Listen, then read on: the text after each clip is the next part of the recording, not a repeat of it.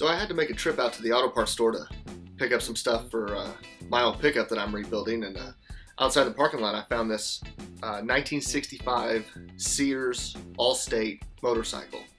I met the owner and he said it's a 250cc motorcycle. I've never seen one like this. His father purchased the bike brand new in 1965 and it's been in the family ever since. And so the man told me he just recently got it up and running and he's just cruising around the neighborhood. And I thought it was pretty neat and fairly rare and thought I'd share it here on my channel.